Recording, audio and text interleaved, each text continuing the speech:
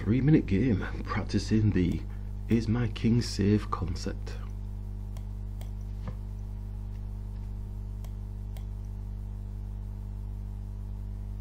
I think in the shorter games it is all about just trying to keep your king as safe as possible, not overthinking any other concepts other than just keeping your king safe, and that is it really.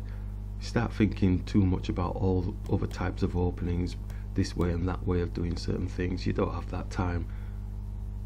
So for me, I'm just thinking, is my king safe? If it's not, I need to sort it out rapidly. Okay, let's take this bishop off the board.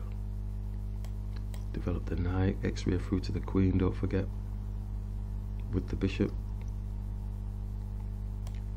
Let's just start pressuring their king. Yep.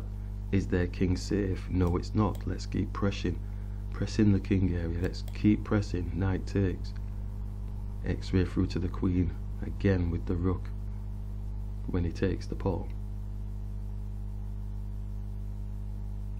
Sometime today. Yep. Okay, x-ray through to their queen.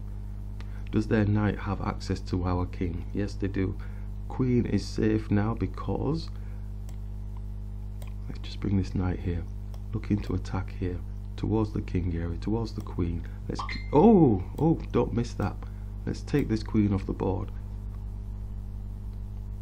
Let's just get through here, attacking the king area.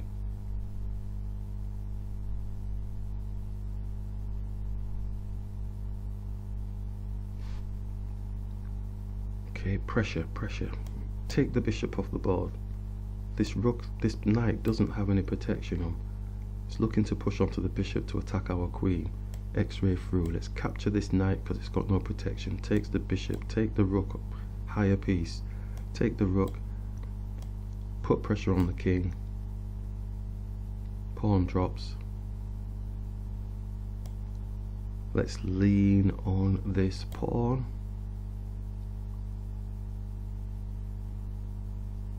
Put a check on the king. King hides around the back.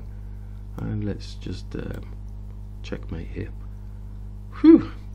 So that was, for me, that was a nice example for myself of pressuring the king area. Is my king safe? Making sure my king is safe, and then looking at the weakness of the opponent's king and keeping that constant pressure on the higher pieces, such as the queen and the rooks.